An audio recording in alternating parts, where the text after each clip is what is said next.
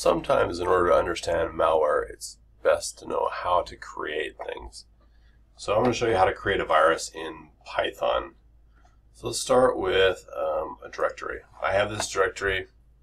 I have 3 files in it, a hello.py, a virus.py, and a command.exe shortcut.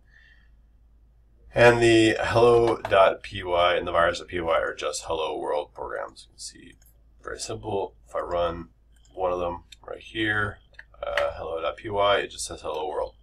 Nothing complex, simple programs. All right, so let's get started. So this first program, I'm going to go ahead and delete this, and I'm going to turn this into a virus. Now, what you need to do is when you have a virus, it's good to first be able to identify where the virus begins, where it ends, and so you can copy the code. So I will have this right here. Just a nice little comment that says the virus begins right here, and at the end of the virus, I'm going to have another one that says the virus ends. Alright, so now I've got this. So in between this, I'm going to write my virus. So what's my virus going to do? First, I need some libraries. I'm going to need to read a copy of myself in memory, open up other programs, and then infect them if they're not infected. And then at the end, I'm going to do some payload thing, if there is any payload to do. So my first thing in my virus is to import all the libraries I need. And the libraries might be imported by something else, because the program might have it, but I want to make sure. And I like sys, glob, and my regular expression library. All right, so first step is to copy or get a copy of the virus. Get a copy of the virus. Second, I need to find potential victims. This would be other programs. Find potential victims. And last, I need to, well, not last, I guess, check and infect. Check and infect the potential victims. And then finally, there's the optional payload, assuming you want to actually do something. So what I want to do at the very last bit is whenever I infect somebody, just to show they're infected, I will print infected. And that's it. Just so I know they're infected. It really doesn't do much, but it tells me they're infected. Alright, let's start with the first part, getting a copy of the virus. How do I get that? Well, I start with this vcode equals list thing right here. I'm creating the vcode as my virus list. I need to open up a copy of myself. So I open, and because this program is running, it should be in my argv as number 0. So open as read only. I'm going to get all the lines. So lines equals fh read lines. Get all the lines in there, and then I'm going to close my file handle. At this point, it's time to figure out where the virus begins and ends. I know it starts with this comment here and ends with another comment down here. So I'm going to keep track of whether or not I'm in the virus or not. So in virus equals false. And I'm going to read through the lines one at a time. For a line in lines, I need to do a check to see if that line is the beginning of the virus or not. So if it is the beginning of the virus, I'd be search for that line, and I'm going to find a line that starts with, I do start with a caret, and it's going to have to look like my virus begin line.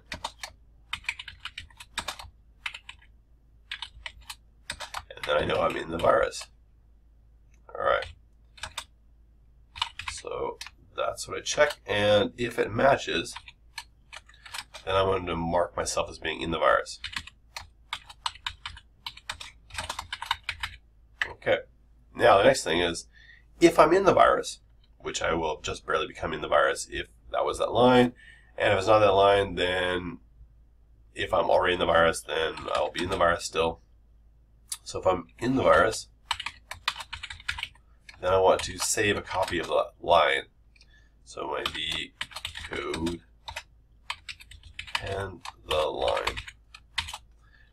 So now this v code variable up here is going to start getting lines added to it. Oops, change that on the F. All right, now if I'm not in the virus, or if I'm at the end of the virus, I want to leave the virus, and I want to get this last line. So I would append that right here, and then if I am no longer in the virus because I've hit the last line, I want to break out. So research, and I'm going to look for a line that starts with the same thing as that last line of my virus. Virus end. So if it ends with that, then I know that I am done with my virus and I can break out and just be done. Okay. The next step is to find potential victims. So there's lots of different ways to do this. I'm just going to do a little glob statement. Get my programs in glob, and I will find everything that has a star.py extension. Pretty simple way to do it. If you want to spread further, you would have to do something a little bit more aggressive in finding. All right, now I want to look through each of my potential victims and figure out if I need to infect them. So for my program, prog in progs, what do I need to do? I need to first read in all the files. So I'm going to mark the, well, I'm reading the files first.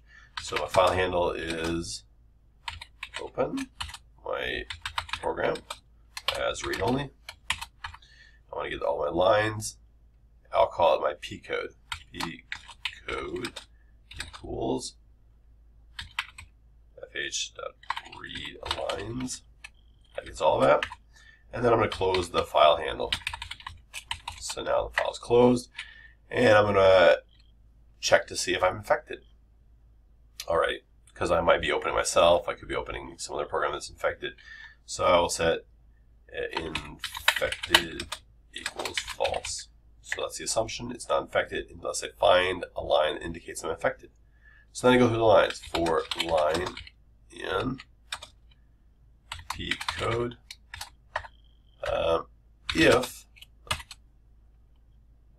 if I find that thing, if there's a virus begin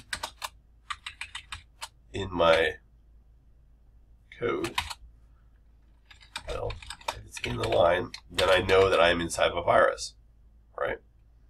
So I can just mark it as infected and break out.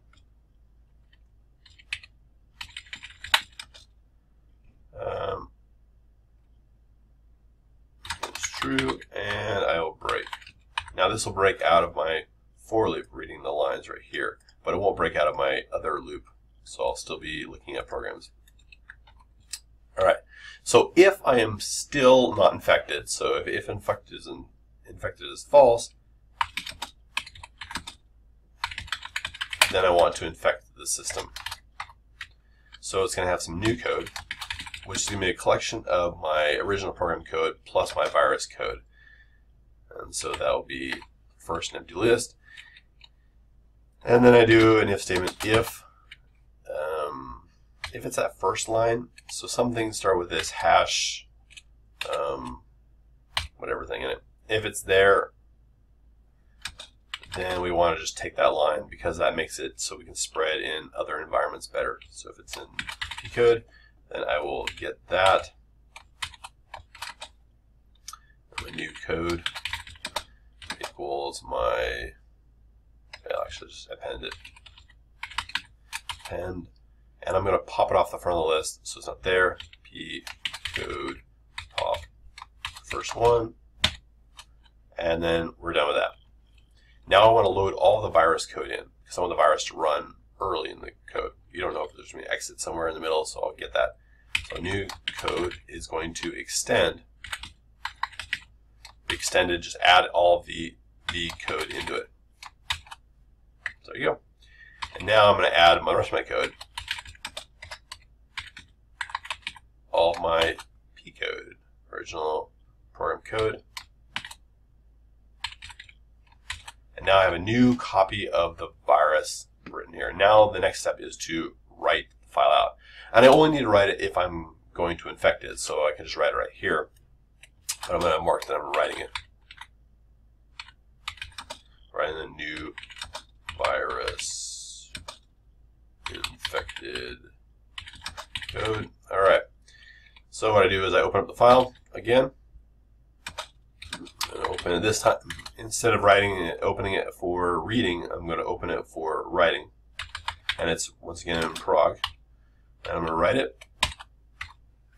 And then I want to write all the lines. And all the lines are in this new code thing. And then I can close the file. All right. At this point, I can do my optional payload, and it's already there. So now this looks good, and it's time to troubleshoot and make sure I didn't make any mistakes. All right. So now from the command prompt here, if I type in hello.py, it should do nothing because it's not infected. If I type in virus.py, it says infected because that was the payload. Now if I run hello.py again, it says infected. So if you look back at my code, it says that hello.py has been modified by another program. I'll reload it, yes. And now I can see that my hello.py has been infected. And this is how a virus works.